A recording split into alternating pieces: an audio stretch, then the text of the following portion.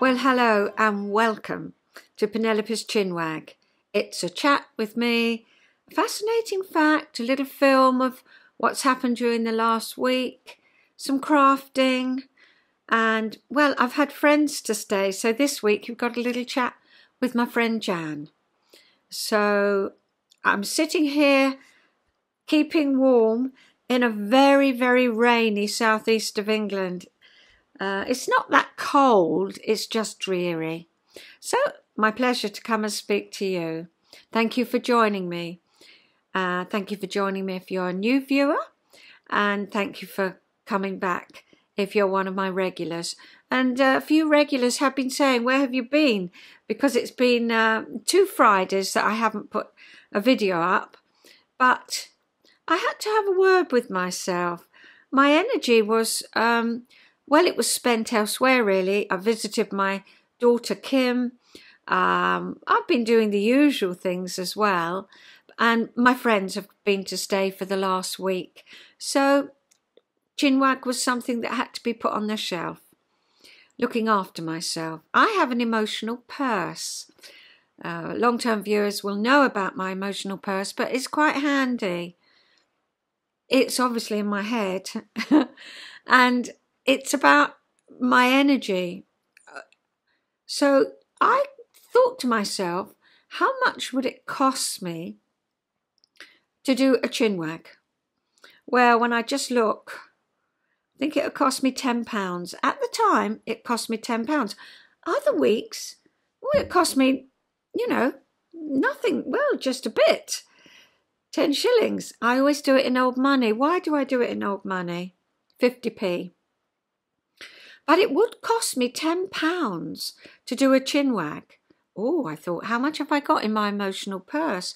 Well, I had about £9, and that needed to be spent on getting the house ready for guests, on going to get the train, see my daughter.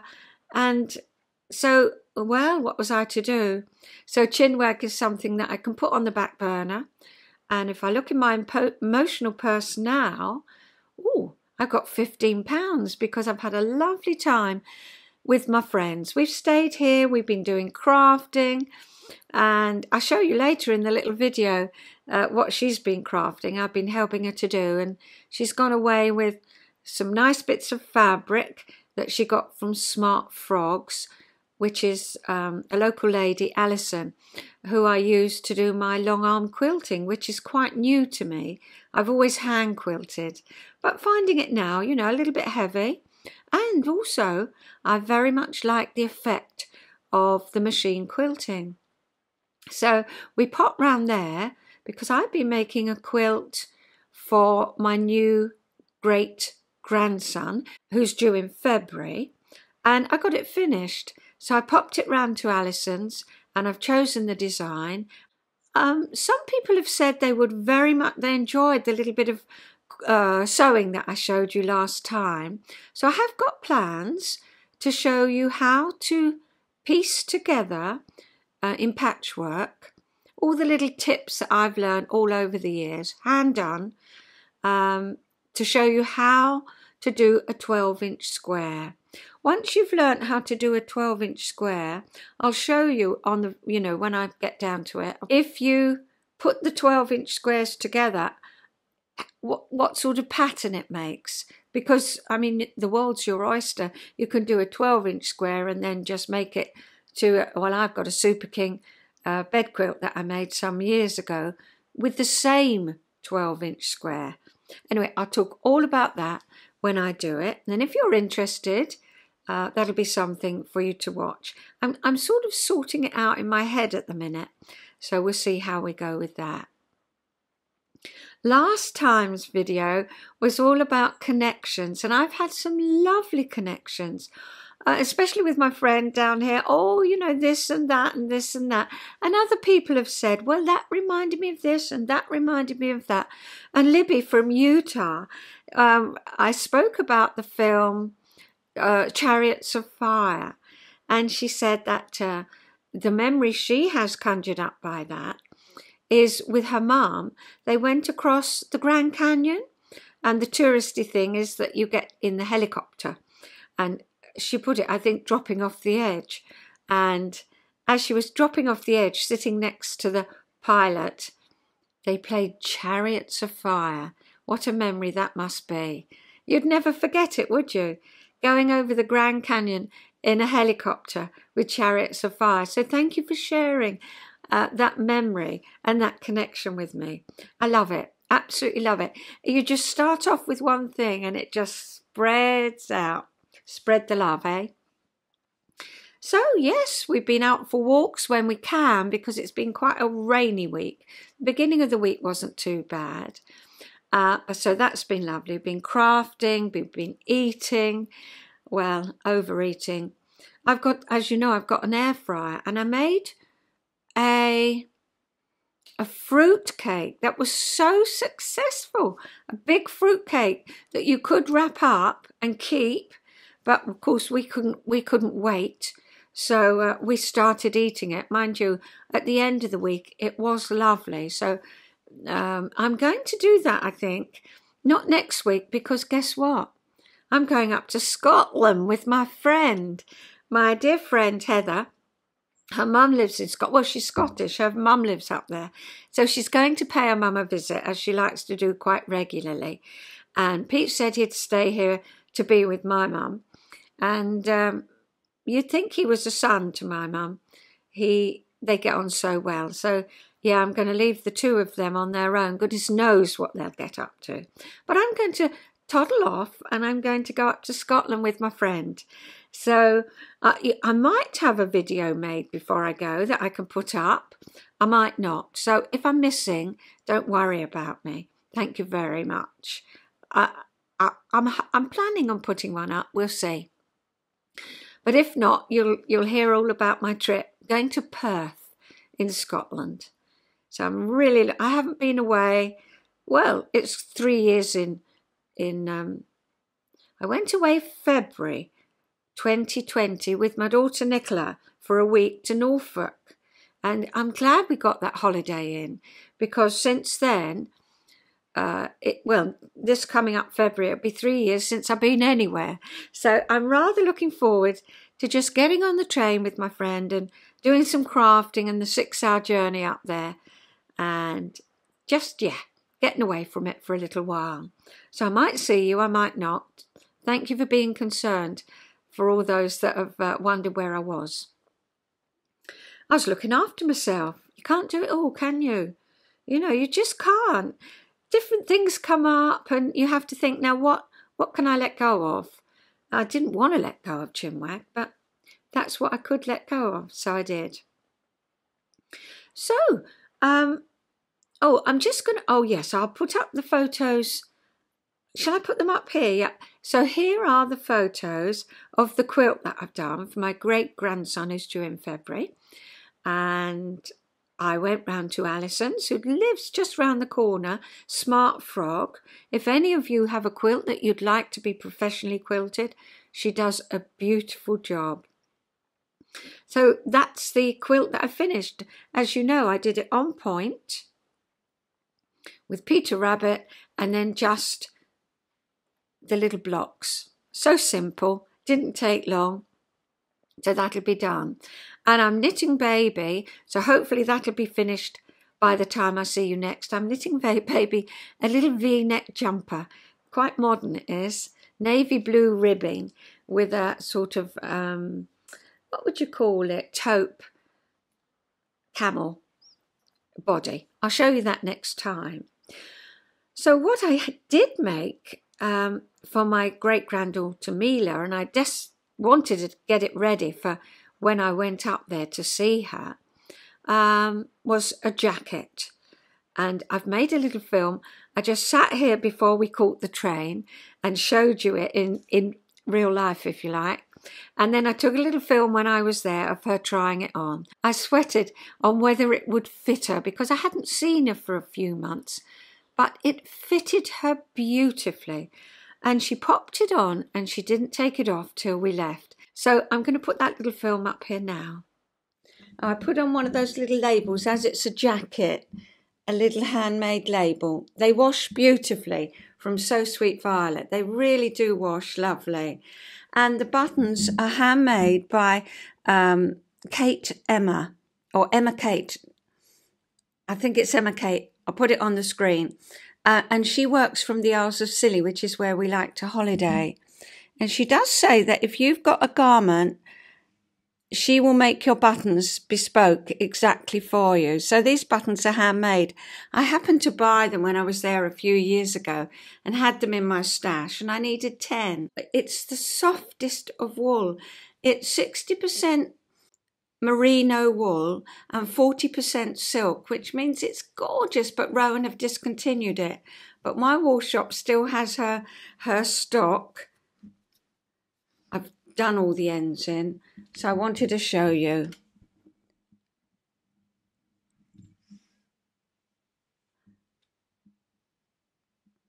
I'm just hoping it will fit. It's got a set-in sleeve, which means it comes across.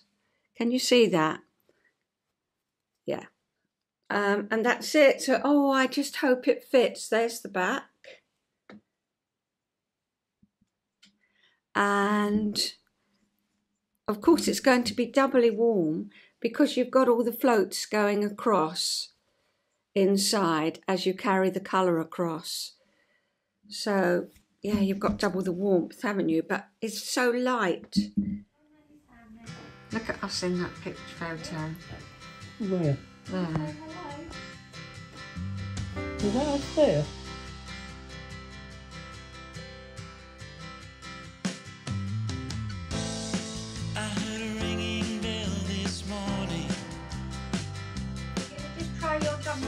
Cardigan. And it woke me from a dream. And in that dream I heard a warning saying leave the rest, take only what you need. So keep on singing to those who listen.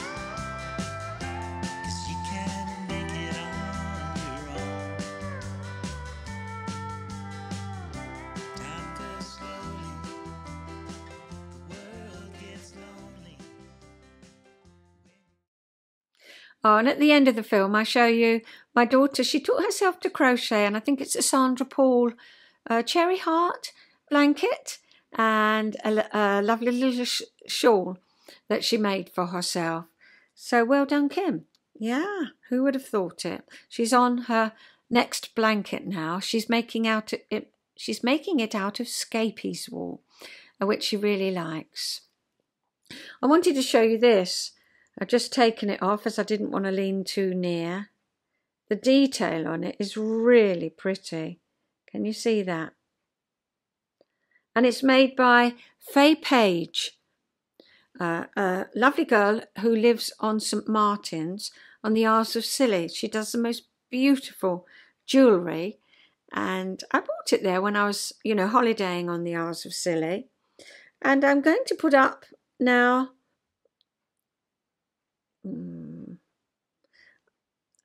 I'll see you in a minute. It's about the sea urchin, fascinating fact.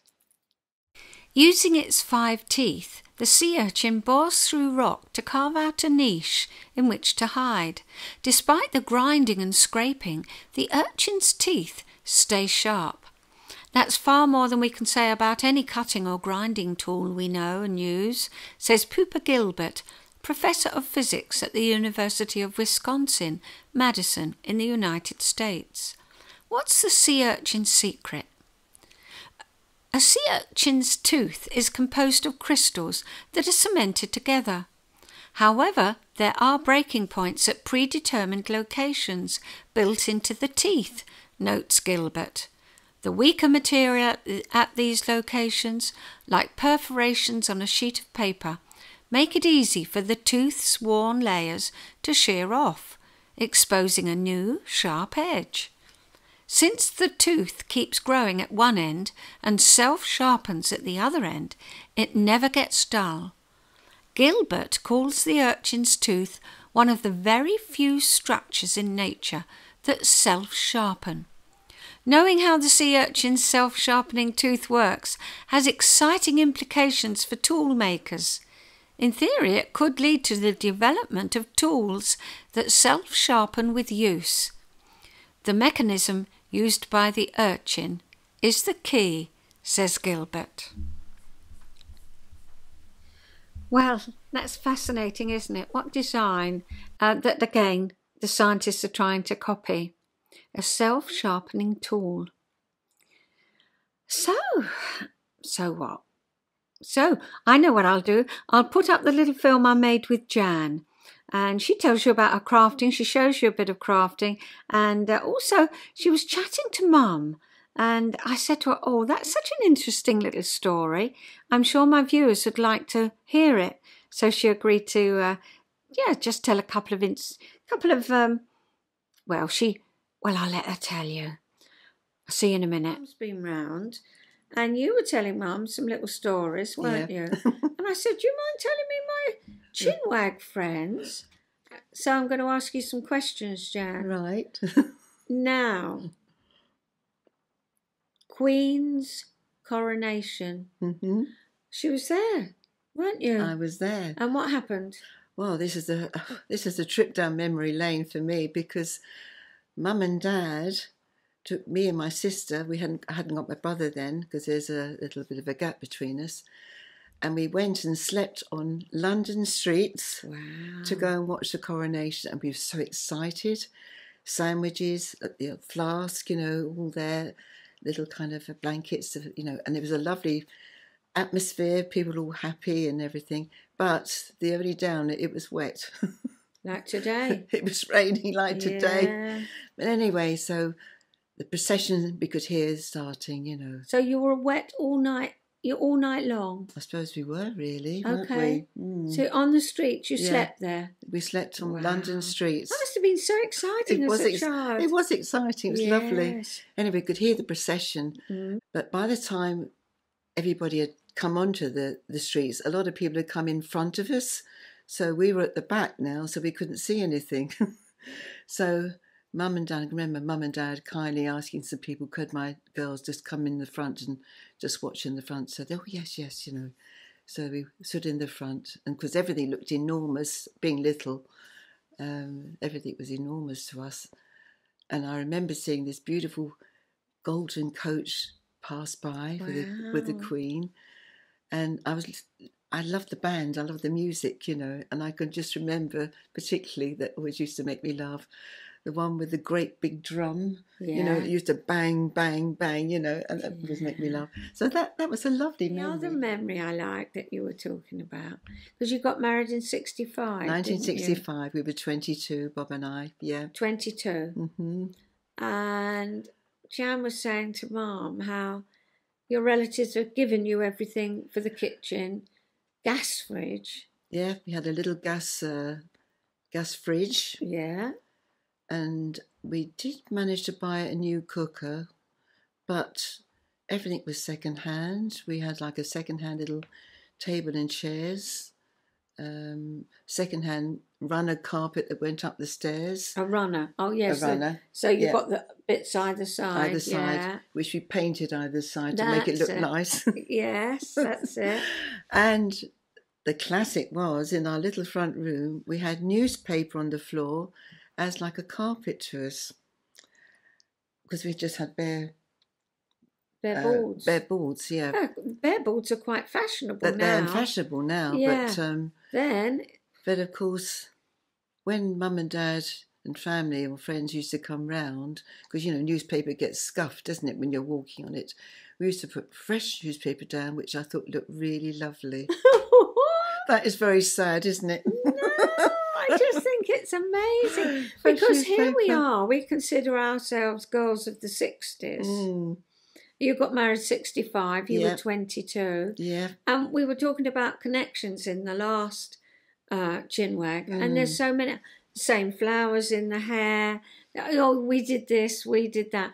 I must say, we never had wallpaper. No, not wallpaper. Newspaper on the floor. and got excited about putting new ones. But you see, we're not even talking about like my mum, you know, during the war, or mum was... I know. You know, we're talking about 1965 for you. Which isn't long ago, is No. it? And of course, when we did manage to save up, because we never had anything on HP, we didn't have a lot of money then, you know, so we used to save up for whatever we wanted. So we saved up to have a new carpet, a fitted carpet, and I still remember opening that door and thinking, wow, look at this, you know, feeling very proud, you know, having our first carpet down. Yes. Happy a memories. milestone, wasn't it?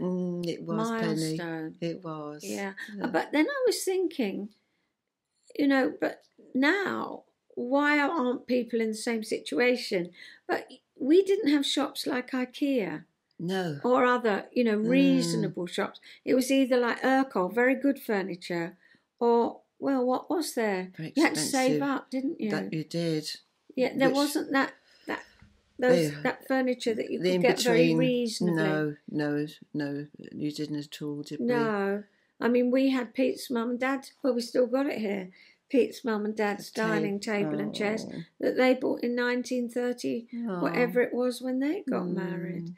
Precious to still have that, yes, Penny. you're sitting having your breakfast on it, aren't you, in here? Yes, lovely. So, yeah. So happy memories down Happy memory lane, memories. isn't Do you it? remember seeing your dad performing, doing a bit of drumming? That was one thing that I always regret, because Dad used to play in the evenings. Right. And my auntie used to come round and look after us when Mum used to go out with Dad, and they used to go have dinner and dances, you know. But I always would have loved to have seen my father play the drums. Never got to see him play the drums. You never got to see it? No, and that's quite a sad memory for me, because I would love to have seen him. Yes. Yeah, my darling Dad. And did he do a day job as well?